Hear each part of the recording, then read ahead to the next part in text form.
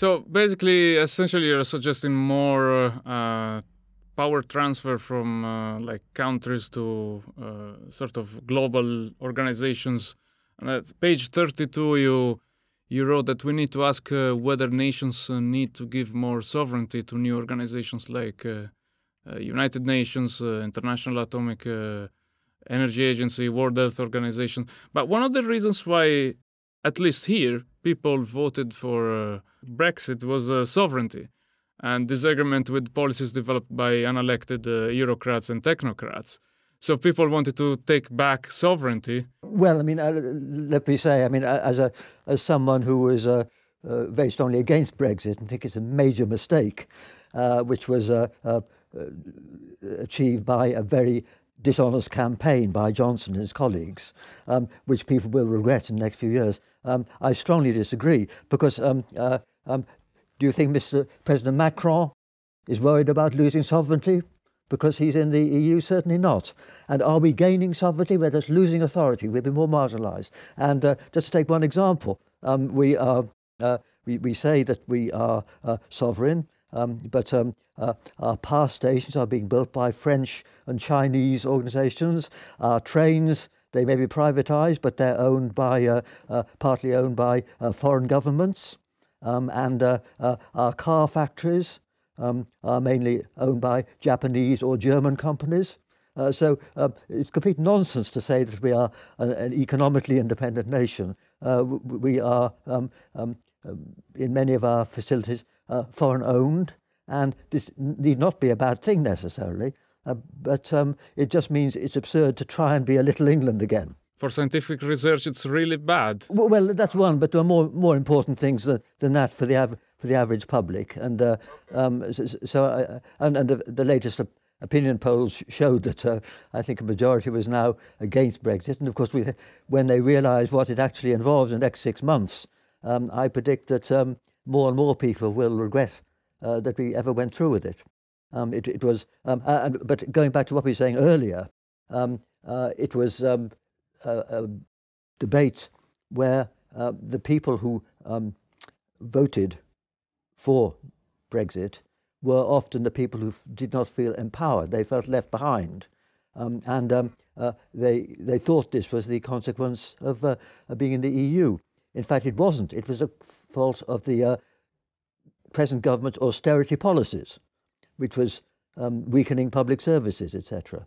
And similarly in America, there was a feeling that workers had been left behind because, of course, there's even lesser welfare states in America than here.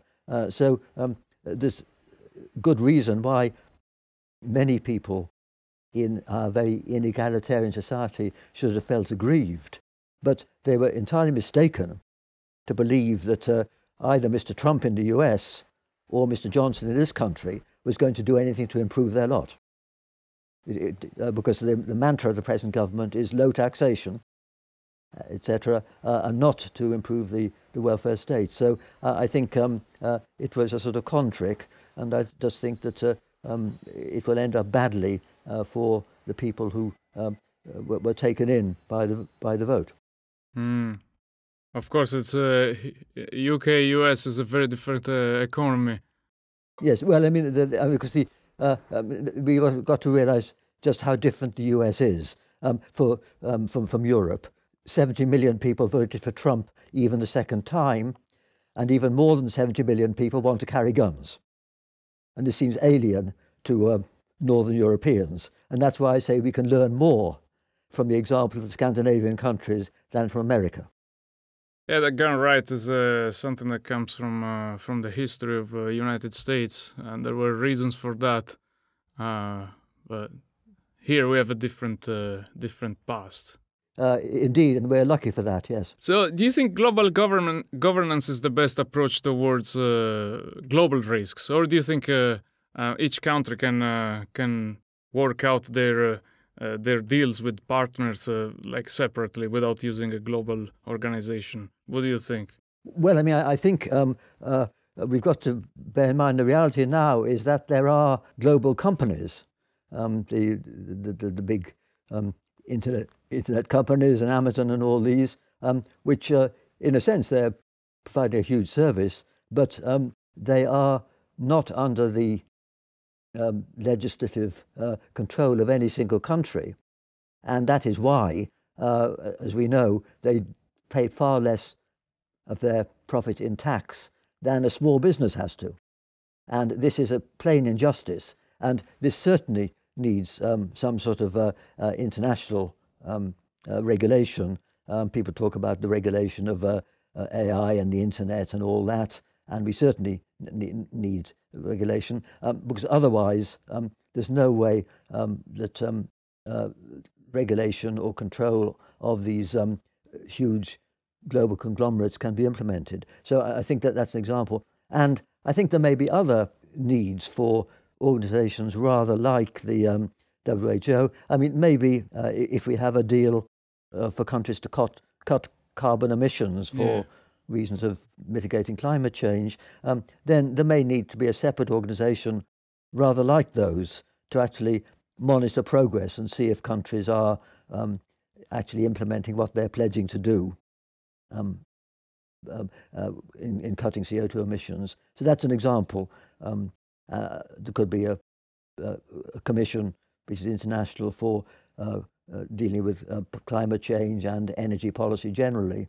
because that's becoming more international. So and aviation obviously is international. So I think even though we may want more regionalism in some context to go to smaller scales, there are some areas which are consequences of the way technology has developed, which do need to have more international regulation than the current system allows. How would you ensure that organizations like the WHO or there are many organizations like that do the interests of the citizens of the world rather than particular interests and the corporate interests and the specific countries' interests? This is very difficult.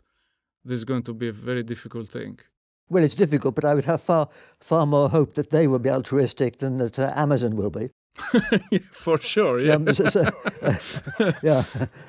So the reason why I'm saying that is that because, I mean, if we consider what happened with the WHO, recently United States stopped funding the WHO, so now the WHO at the moment is mainly quite disgraceful decision that was. It's mainly funded by the Bill and Melinda Gates Foundation. Those are the first ones in the list. It looks like the director is got strong links with China. So there is a huge influence of China in the WHO. Maybe there is less influence from other countries and so on. Yes, but that's not necessarily a bad thing. Especially, if you think of what China's done for the WHO compared to what Trump did for the WHO, the Americans don't have any high ground in that area. Although, as you say, Bill Gates' foundation has been a definite plus. And thank goodness there are some billionaires with his concern about these problems, especially Africa. And I've just been reading a book he's publishing next month on climate change and how to deal with it. Okay. And another thing that the Americans pulled off from was the Paris Agreement for the carbon emissions. But if you look at the graphs and the statistics, I mean, the carbon emissions have been steadily going down for America and the United Kingdom, European Union, and so on. I mean, for the West in general, they've been going down since the beginning of 2000. So I think we've been doing a good job irrespective of who the president was. And so the problem then becomes, how do you make sure that countries like India and China don't pollute too much? How do you enforce that? Yes. Well, first, I mean, I think we shouldn't be very smug because, of course, two things have happened in the last 30 years. Well, one is going from coal to gas, and the other is that a lot of our sort of emissions in this country have been transferred to China because they manufacture lots of stuff we buy. So you've got to allow for that sort of thing before you interpret these figures properly. So I think we have a long way to go. And if we look at the figures, China is producing CO2 at about half the level per capita that we are. But of course, India is far, far lower. And one of the things that I think is very, very important is that India, which needs to develop, India needs more energy per capita to develop. It needs a grid and not just smoky stoves burning wood and dung in people's homes. And so they need more. And the important thing is to arrange that they can leapfrog directly to clean energy without being forced to build more coal-fired power stations, because that's cheaper. And so, in my view, that's why it's very important for countries like ours to accelerate our research and development into clean energy in all its forms, and I would include nuclear in this, and also in energy storage, batteries and smart grids and all these things, so that the cost comes down as technology advances, and India can then leapfrog to it, just like they've never had landline phones, they've leapfrogged directly to mobile phones. And so we should work with India, not neo-colonialism, we should work with India to have an expanded research program so that they can expand their energy use, which they need to do clearly for air conditioning, nothing else, without producing more CO2. Because if you look at the projections, then it's true that we could reduce our per capita emissions still more by energy efficiency in various ways. But India is probably going to need to increase its energy consumption by quite a big factor if they're to all develop middle-class lives, as it were, and have air conditioning. And so what the more important thing is how those countries get their energy 20 years from now, and we've got to do all we can to ensure that they can get that energy in carbon-free ways. Thank you for listening to this conversation with Professor Martin Rees. So if you enjoyed it, please leave a comment below, like, subscribe, turn on the notification bell, and support this channel on Patreon. This podcast is also available on Spotify and Apple Podcasts. You can find the links in the description